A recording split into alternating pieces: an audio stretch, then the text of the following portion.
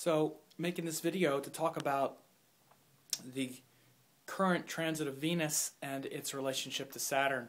So Venus entered Capricorn end of last week, I think it was Thursday, and set up an exchange with Saturn, which means Saturn is now in Libra and will be there for almost 3 years. And Venus now entered Capricorn, which is ruled by Saturn. Then it's going to go into Aquarius, which is also ruled by Saturn. Then Venus will be exalted. Venus is going to be in really good dignity for the next several months, through the middle of next year. But we're going to talk about that right now.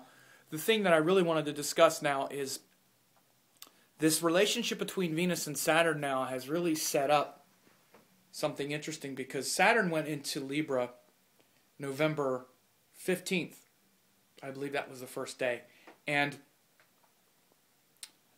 since then, there really has been so much energy focused around the sign of Scorpio and the planet Mars and Jupiter aspecting Mars. It's been a lot of fire, a lot of individuality, a lot of intense emotional passion related to things that have to do with Mars energy, especially because we had the eclipse in Scorpio. The Sun just left Scorpio and went into Sagittarius the end of last week as well. The Sun went into Sagittarius and Venus went into Capricorn almost exactly the same time. So there was a lot of emphasis that shifted from this Mars Scorpio nature, and it shifted away from that into something very different. And I did a video last week about the Sun in Sagittarius aspected by Jupiter and Saturn.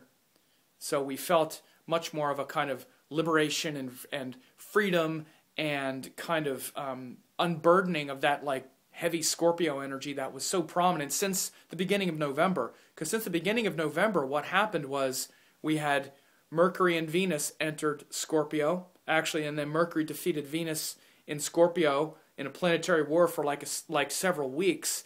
And then the Sun moved into Scorpio, and then Mars was aspecting the whole thing, and then we had the eclipse. So since November, it's been this heavy Mars energy. Plus, Mars has been in Leo aspecting, so there's a lot of individual willfulness and a lot of Mars in Leo is very oriented towards winning the fight. Leo is about the king. It's like fixed fire, so it's stubborn fire, stubborn individuality, stubborn. It's not just stubborn, it's also about consistency, but Mars is like the general. And so, I kind of say that when Mars is in Leo, it's kind of like a military dictatorship. Because the Sun is the king, and the Sun belongs on the throne. The Sun is the one who rules the kingdom.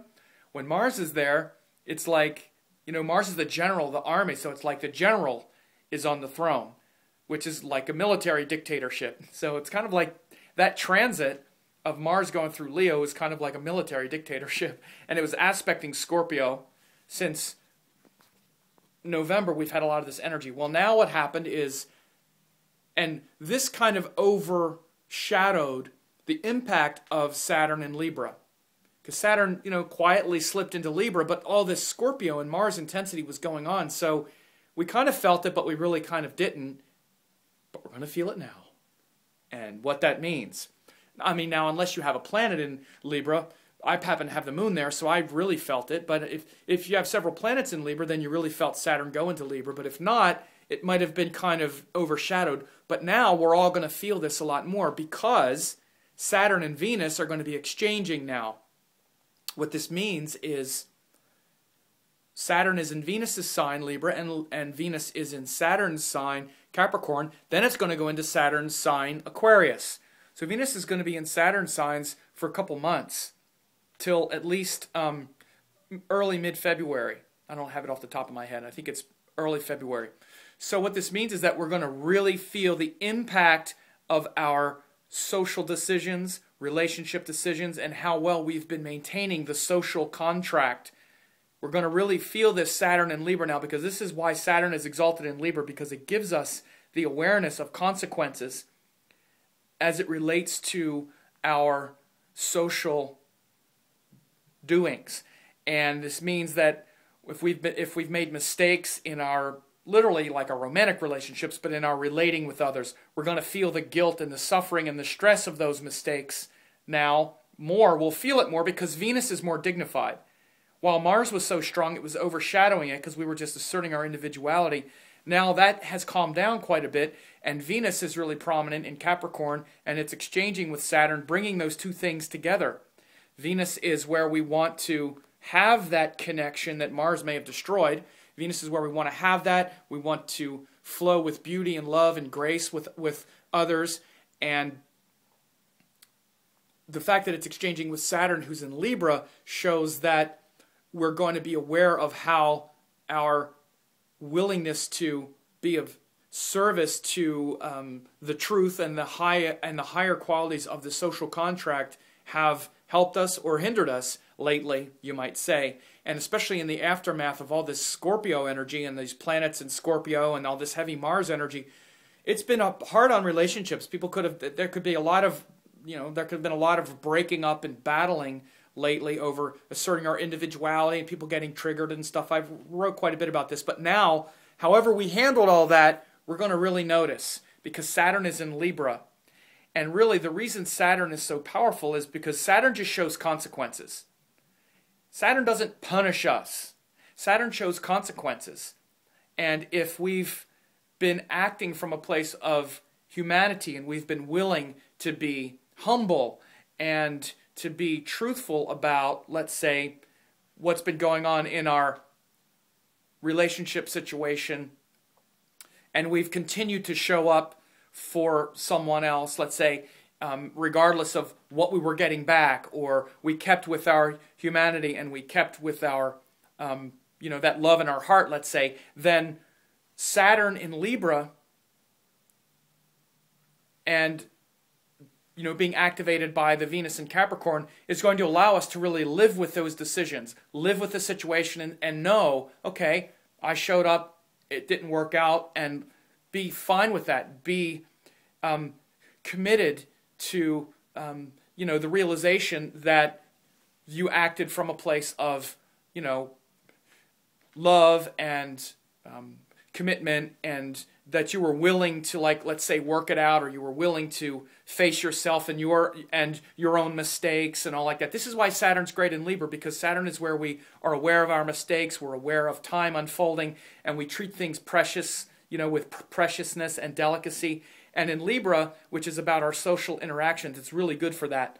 But those who did not honor that, who, let's say, acted from a place of arrogance, acted from a place of punishment, acted from a place of trying to dominate another person's vulnerability, they're going to feel the pain of that now.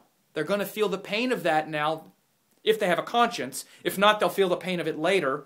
But they could very well feel the pain of it now because they'll want the connection. And it ain't there, probably. It's gotten destroyed. I mean, this is an extreme example, like if people have broken up. But even in recent interactions, if you've been arrogant with that energy, with that Mars energy, and just been like, well, I don't need you anyway, and gotten really haughty about it, but it's been more sort of anger or trying to prove to yourself that you're strong, or some kind of lower form of Mars, you could very well feel it now that that Saturn and Venus are exchanging, because Saturn shows us the results of consequences, the consequences of our actions. If your actions have been connected to a place of love and heart and humility, then you're not going to feel the suffering of that. But if they haven't, you may very well feel that guilt and that desire to apologize perhaps, or to try to repair it. This is why Saturn is good in Libra, because we actually will reach out in our moment of embarrassment and stress, and when we see the consequences of our actions, we'll actually reach out to the other and want to make it better. The reason it's debilitated in Aries is because Aries is individualized, and we say, no, damn it, I'm right, and that's it. And we kind of hang on to this, even when we're suffering, we suffer, and we're determined to keep suffering. Saturn in Libra is more willing to reach out and to reestablish the social bond and social contract. So I've seen several people now who have talked about this transit, where recently they're really becoming aware of consequences and some mistakes that they've made recently with this. And it's also very prominent because Saturn has been aspecting the Sun. I talked about that also last week. So bear these things in mind. Venus-Saturn exchange, big for relationship truth.